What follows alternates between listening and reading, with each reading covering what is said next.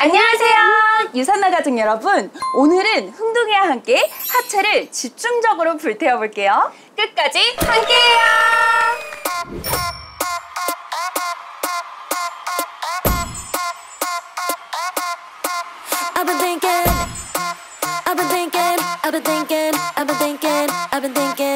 thinking about you.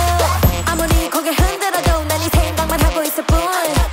아무리 딴짓해봐도 난 내 목소리만 들릴 뿐. 있으면 here with me. 가득 심장이면 please tell me. 빨리 고백해볼까? 눈 감고 말해볼까? 미치겠어 only you. 이런 건 처음이야. 너무 설레니 정말. I've been thinking about it.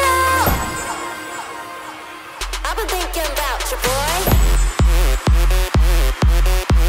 Yeah, yeah. All I think about is you, boy. All I think about is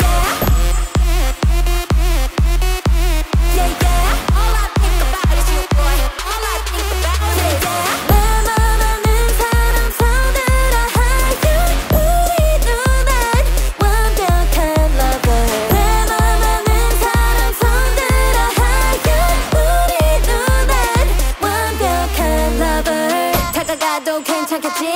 다른 애들보다 내가 훨씬 단단하게 걸어가면 다들 속작 My confidence is shooting through the roof. 아무리 고개 흔들어도 난 네 생각만 하고 있을 뿐.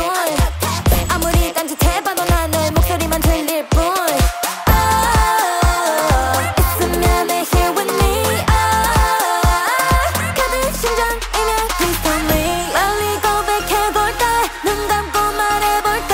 미치겠어 only you. 이런 건 처음이야. 너무 설레니 정말. I've been thinking about it. I've been thinking about you, boy. Yeah, yeah. All I think about is you, boy. All I think about is yeah, yeah. All I think about is you, boy. All I think about is 나만 아는 사람 손들어 하여 우리 눈엔 완벽한 lover. 나만 아는 사람 손들어 하여 우리 눈엔 완벽한 lover.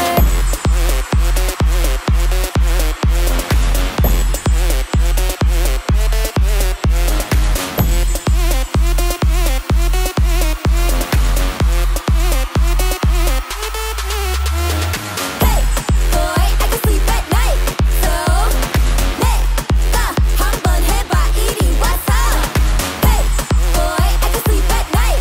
So 내가 한번 해봐 이리 와서. I've been thinking about you.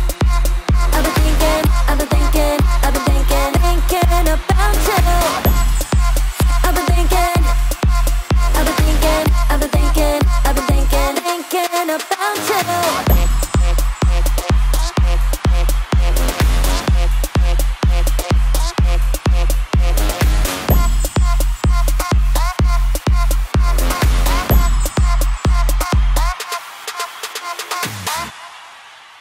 와, 오늘의 하체 운동 어떠셨나요?